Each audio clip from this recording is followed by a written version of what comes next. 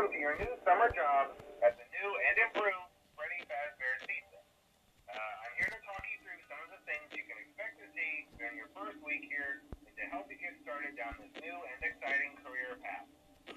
Now, I want you to forget anything you may have heard about the old location. Some people still have a somewhat negative impression of the company.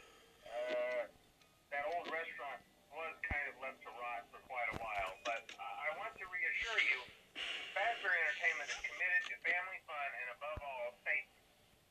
They've spent a small fortune on these new animatronics. Facial recognition, advanced mobility, they even let them walk around during the day. Isn't that neat? But most importantly, they're all tied into some kind of criminal database so they can detect a predator a mile away. Heck, we should be paying them to guard you. Now, that being said, no new system is without its kinks. You're only the second guard to work at that location. The first guy finished his week but complained about conditions.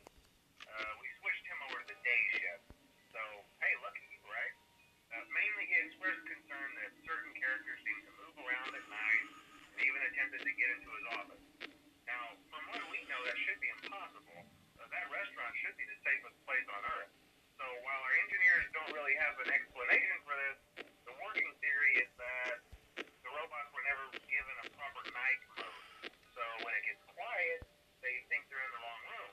So then they go try to find where the people are, and in this case, that's your office. So our temporary solution is this. There's a music box over by the prize counter, and it's rigged to be wound up remotely. So just every once in a while, switch over to the prize counter video feed and wind it up for a few seconds. It doesn't seem to affect all of the animatronics, but it does affect one of them.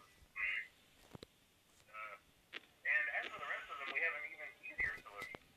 You see, there may be a minor glitch in the system, something about the robot seeing you as an endoskeleton without a costume on and wanting to stuff you into a suit. So hey, we've given you an empty Freddy Fazbear head. Problem solved. You can put it on any time and leave it on for as long as you want. Eventually, anything that wandered in will wander back out. Something else worth mentioning is kind of the quartz modern design of the building.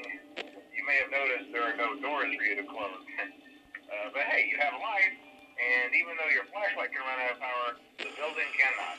So don't worry about the place going dark. Well, I think that's it. You should be golden. Check the lights, put on the Freddy head if you need to. Keep the music box wound up. Piece of cake. Have a good night, and I'll talk to you tomorrow.